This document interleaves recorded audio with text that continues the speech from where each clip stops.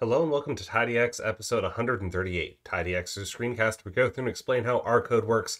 My name's Ellis Hughes, and as you can probably see, Patrick Ward is not here today. He is, busy taking some time off, so I thought I would record episode 138 for us. So TidyX got a wonderful response from episode 137 where we showed you how you can magically create these multiplying tabs as you need them, so you can create tabs for each individual player in our scenario, or the viewer that requested this, they're using it for teacher scores is what I understood. And so that was a lot of fun to put together. But somebody put a comment on there going, this is fantastic, this solves some of the problems that I have, but I want to make it interactive. So let me make my screen a little bit smaller so you can see what we had last week. So for episode 137, we had these tabs here. These were programmatically generated, and they could represent however many players you've got. And they said, great, that's fantastic. But, sometimes I want to be able to actually see and interact with some of the content there. So I tried putting it as a plotly, and it didn't work. In this episode, I'm going to show you how you can actually turn it into an interactive report where it's still magically multiplying, so you don't have to generate this content yourself or manually type it in, but you get this interactive piece along with it. So I thought that was pretty fun. So that was a great question from our viewer, and I'm excited to get into this. All right, so let's get going with the does not work version so you can see what was tried before. And I think that it was totally reasonable what they did. So what they did is, I'm starting off with what we had with episode 137 before, where we have this section here where we're loading our libraries. So we're setting our option chunks to not echo so the code doesn't get shown. We're turning off our warnings and messages. We're loading tidyverse. This is new for this one, so we can do a plotly output for interactive plot. And we're generating some data for Bob, Cam, and AJ. They're going to get 400 records, and we're going to, give them some sort of performance value, and we're going to get 1,200 of those, 400 for each one of our players, quote unquote. Next, we go through and we get the unique player IDs here. We know in this situation it was Bob, Cam, and AJ, but if you were to have pulled in this data from like a database or something like that, this is a good way to get that information out. Next, we hop into this for loop. So we say for every player of interest in players. So this means for every single player, we're going to assign the value player of interest to be one of those players, and then loop through it, and then loop through it again until we've hit every single player. We're going to cat out new line, 3 hashtags so that it's recognized as a child of this tab set header there. But the player of interest, new line, some text that we want to output, filter down to the player of interest, generate a histogram of the player using ggplotly, and then what we did before is we just went back and we printed it. That's how you need to print out ggplots inside of a for loop. However, in order to make it interactive, I think the default standard response to this would be, well, I just turn it into ggplotly using a plotly using the ggplotly function out of the plotly library. And so let's see how this works before. Let's run that. It runs pretty quick because the data are pretty small. And let's see now. There we go. It popped up. And something doesn't look right here. So we've got our tabs like we expect, but we don't have any of the content that we wanted here. And that's a problem, right? Because we wanted to be able to interact with the content. We wanted more than the histogram. We wanted to be able to interact with it, right? And so that's not getting what we want. So how can we go about doing this? And so there is a relatively simple way to do this, but it isn't straightforward. I spent actually a fair amount of time trying to figure this out. Once I saw it, I'm like, oh, of course, this is how you have to do it. It's using an advanced Rmarkdown technique, but something that I think a lot of us can understand how it works. So let's start off now with episode 138. So we've got this same beginning here where we're setting our options. We're loading library tidyverse, library plotly, creating our little tibble there. We're gonna get the unique players out of the out of the data set there. But now we're going to have to do some unique things here. So the first, we're going to ignore this piece here. I'll get to that in a second here. So this first part here should be familiar, the new line, 3 pound signs, player of interest. So that is creating our tab set, right? But you see now that I only have these 2 lines of code here. Let's again skip 32 and let's talk about this piece here. So in knitr and Rmarkdown, you're allowed to have these what are children documents. And what those are separate Rmarkdown documents that are able to get rendered separately to your current Rmarkdown. I mean, they get rendered as part of the run of this one, but it gets run separately. We can grab the outputs and then print them. And so normally what this might be useful for is if you've got like a standard introduction paragraph that you want to have across all of your reports.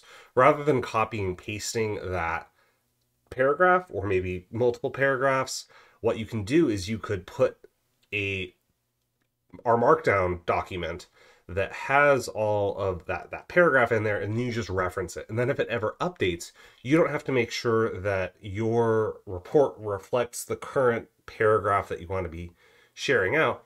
All you have to do is re-render, and then it'll pull in that updated reference document and go forward. But the power of this is it's going to allow us to evaluate the tab that we want to output separately from the actual overall running of our report. So what you do is you do knitr, knit child, and then the path to the Rmarkdown from the reference of the Rmarkdown that you are currently running. We're going to pass an environment to it. I'll get to that in a second. And then quiet is true. So it doesn't, there's a lot of output. You know, when you knit, it has a lot of output. Quiet is going to turn that off. And then we're going to cat it out again so that the contents are shared as expected. So let's go over to the tab content Rmarkdown to see what's there. And this should be relatively familiar to you as well. This is the same stuff that we had before in our does not work piece here. We have the same, this plot is summarizing how player of interest performs. So you can see we have that here. And then we have the filtering of dat down to our player of interest, generating the histogram using ggplot2, and then using ggplotly to turn it into a plotly. Same sort of content here, but as opposed, now it's actually in its own Rmarkdown report. So it's not going to be part of this chunk here. It's sitting on its own to run separately and evaluate separately. So this is going to pull it out of the for loop and run it as is. But as you can see here, we've got values inside of this tab content Rmarkdown that we don't define anywhere else, right? Player of interest is not defined inside of this Rmarkdown, as well as dat. And that is where this env equals param env comes in. And so env is going to allow you to pass an environment object into this function here, and all the values that are inside of this new environment will get passed to the tab content. It's a little confusing. Comment down below if you'd like us to go more in depth on how environments work. It can be a little complex, but as soon as you understand how to think about it, it's really powerful. And so we're going to jump back up to lines 25. So we're going to create this param env using the new.env function. We're going to create a entry in this environment called dat. We could have called this whatever we wanted. We could have called this banana sugar, for example. But we named it the same value as dat in our global environment as in this child environment because we wanted to be consistent, because it's then easier to think about it when we use it over here, because this is going to be referencing the value here, right? And so we're passing dat.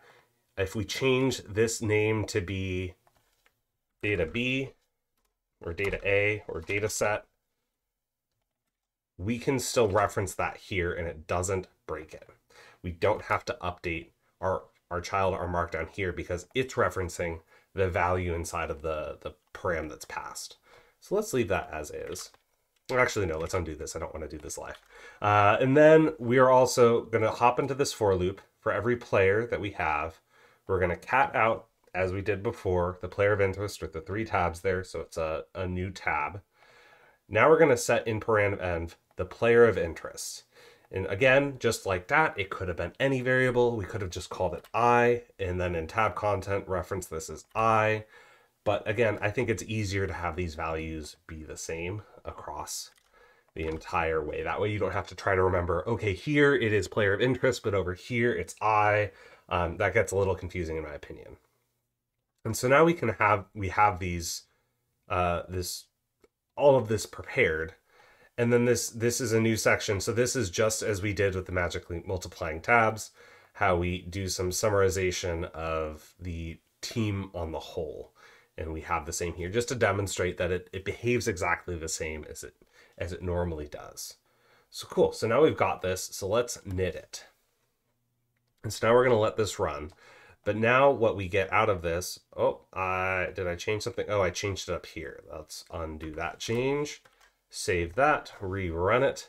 And so now what we'll be getting is the same magically multiplying tabs, but now we have a plotly that's able to be part of our tab sets here. And you can see as we click through them that the histogram changes because, well, they're different. And they all act independently as well. So you don't have to worry about, oh, well, if I zoomed in on Bob, is that going to affect how my zoom on Cam is? And it allows you to kind of interact and add another layer of dimension to your reports there. So that is the way that you can turn your static, magically multiplying tabbed reports into a interactive, serverless report that you can send out to your executives and have them, or key stakeholders, and let them interact with this data as well, and in a much more fun way. So with that, that is episode 138. Thank you all for joining us. We also realized after we recorded our last episode, we've been now doing this for nearly 3 years. So thank you so much for joining us for all of this time. It's been a lot of fun, and we're continuing to do this. If TidyX has helped you in any way, please consider contributing to us and becoming a patron on Patreon. We totally do this. We do this for free out of the kindness of our hearts. We love doing this. And we love hearing from you all. So thank you so much, and keep on exploring your world.